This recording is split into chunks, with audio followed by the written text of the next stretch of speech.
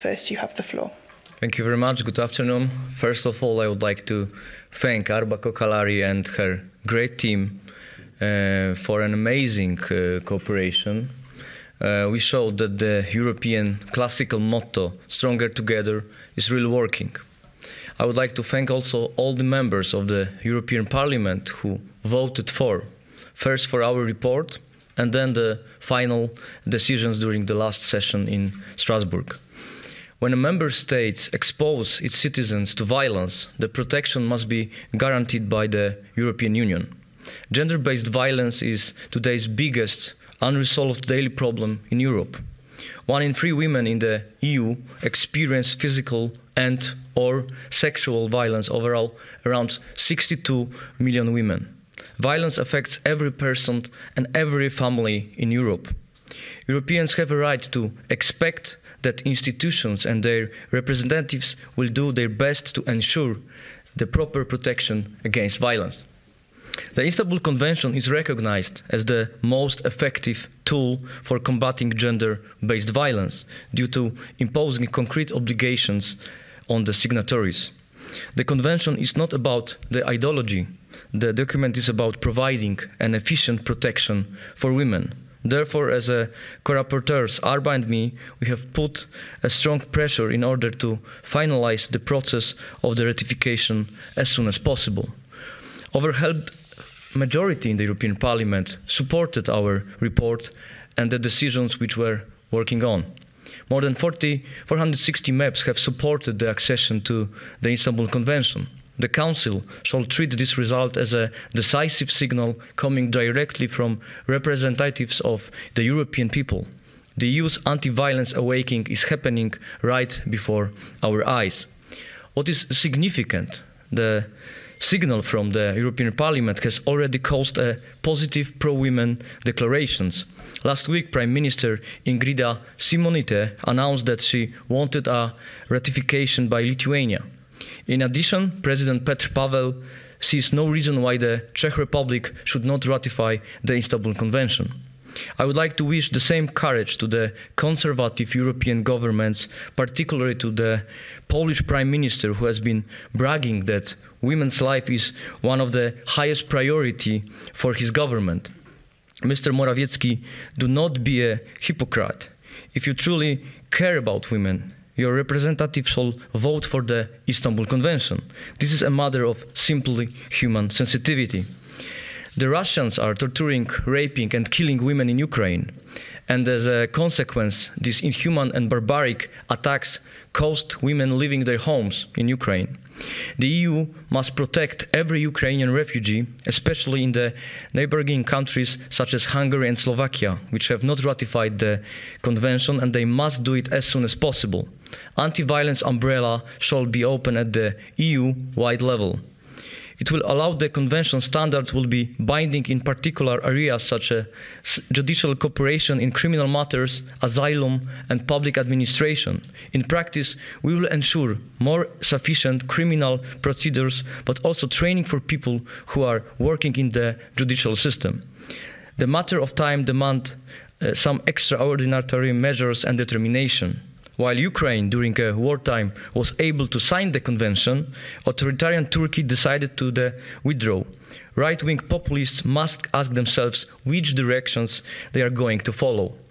Thank you for joining us today, and I'm looking forward for your questions. In the end, I would also like to thank the Swedish presidency for the support and all the efforts. Thank you very much. Thank you, Mr. Kohut. Ms. KOKALARI, you have the floor. Thank you very much. I also want to thank everybody here who are listening, both physical and remotely, on this press release. It was a historic vote that we had in the plenary session with a huge support for the Istanbul Convention. And I would say I would like to agree with my co-rapporteur, Łukasz KOHUT, that we would not have made this historic step for the EU if we would have not worked very closely together. Both as the biggest political groups in the European Parliament, that we saw that we need to unite our common forces, because violence against women is is alarming issue in all member states of the EU, where 1/3 of women in Europe have been seen physical or sexual violence. But we also see that there are millions of women living afraid of their perpetrators, and they're not enjoying the basic fundamental rights that they have the right to do in the European Union in 2023, where police forces are not having enough competences to put perpetrators behind bars. We have countries who are not taking serious these serious crimes, and that we have also member states who wants to attack women's rights by saying that they either don't want the Istanbul Convention to be part of their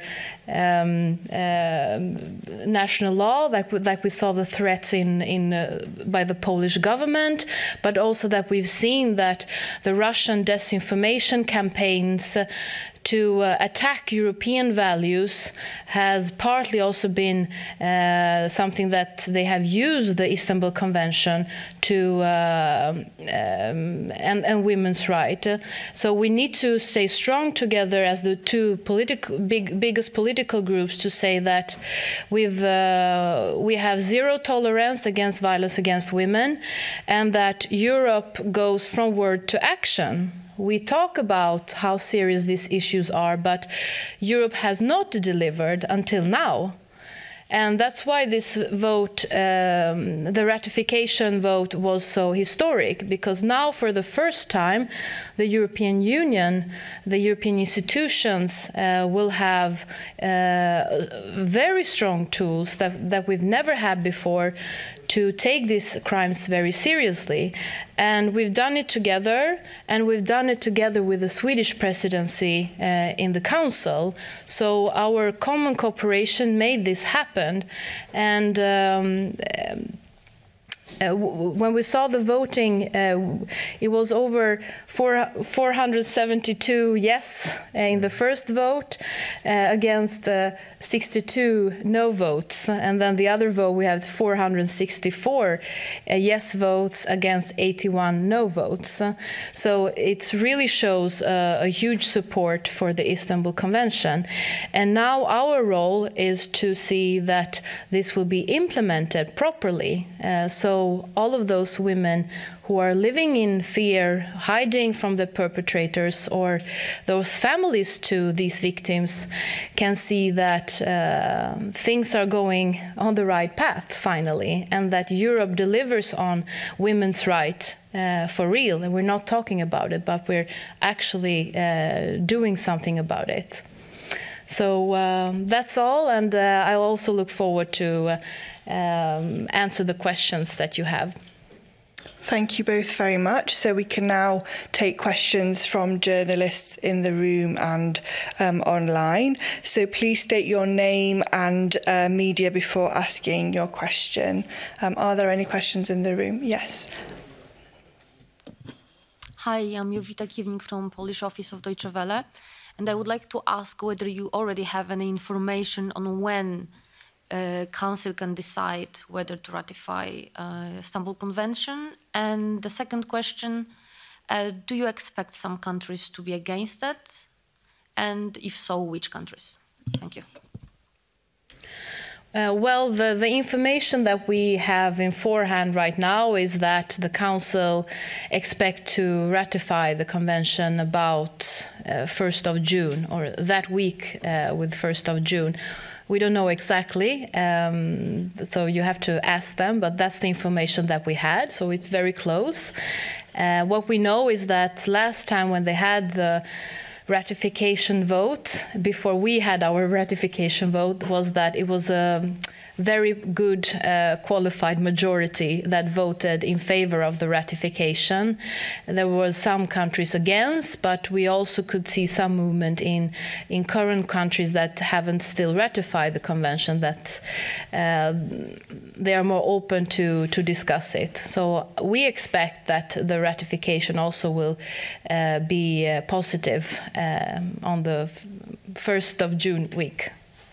Regarding the second question, I would like to answer that, you can easily check the list of the votes in the European Parliament. You can check in which countries these people are in the governments.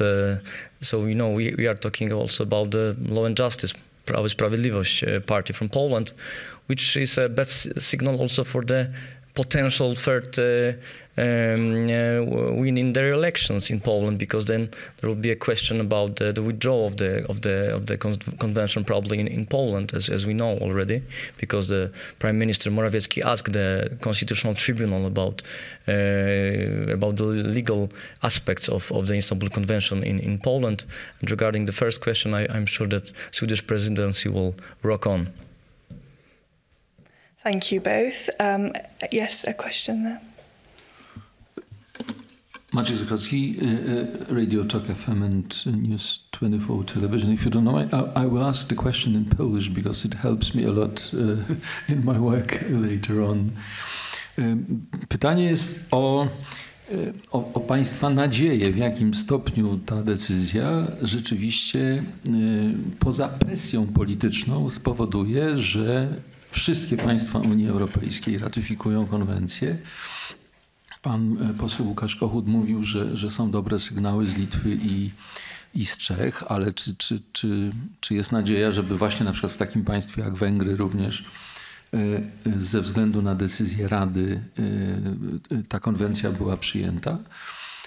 I drugie jest związane z tym pytanie, jaka jest konsekwencja, czy na przykład faktu, że Unia Europejska ratyfikuje konwencję, czy wtedy na przykład właśnie polski rząd, wspomniany też, właściwie będzie miał co najmniej utrudnione działania na rzecz wycofania się z konwencji stambulskiej. Thank you. Whichever one of you wishes. Okay, as you mentioned already, Lithuania and Czech Republic. Okay. In Polish? You want in Polish? Okay.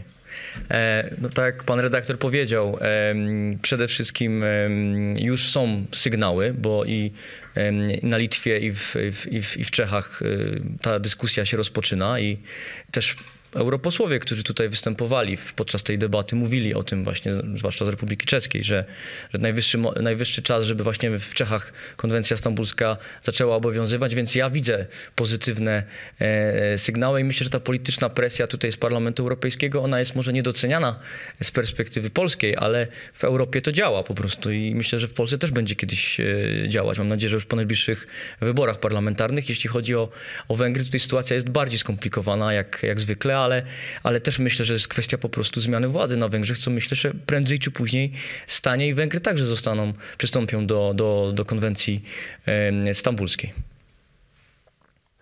Yes, if I can add on that. In our work, we have both tried to urge both that the EU itself need to ratify the Istanbul Convention, but also that all member states, also the remaining member states, the 6 remaining member states should ratify the Istanbul Convention in their national law. What happens now is that the EU ratification will also put a very hard pressure on those remaining member states, because the ratification is applicable to those areas where EU has competence, which also will be part of, the EU is also part of, is built up by the member states. So the pressure will be now both from Grevio, so that the European Union in all of our EU competence, which includes legal competence, the police cooperation, anti-discrimination cooperation, gender equality issues, the EU institutions itself, will indirectly also spill over to those member states. And the EU Commission, which now will implement the Istanbul Convention, will also monitor all member states and also make sure that they collect data about the situation on gender-based violence in all member states. So even if those countries have not yet ratified the Istanbul Convention, they will need to work with it partly because they're part of the European Union and the EU laws where the Istanbul Convention is now applicable, will be applicable. So, and I think and I hope in the long term, it will be even harder for them to resist because we cannot continue to have a European Union where violence against women is not taken seriously. These are serious crimes. This is what it's all about. It's not any myths or something else. It's about maintaining the basic fundamental freedoms and the rights of all of our citizens, that they can, when they are abused or being killed or raped, that the police forces do their job in all member states. Regarding the second questions about the other countries and if it will be easy to withdraw the convention now, well, from my perspective, it's also good for the next perspective for the countries which are applying for being a member of the European Parliament, because there will be a huge political pressure also to ratify the Istanbul Convention for countries like North Macedonia or all the others from Balkans who are trying to be a member of the European Parliament. Ukraine showed the way. Thank you. Are there any other questions?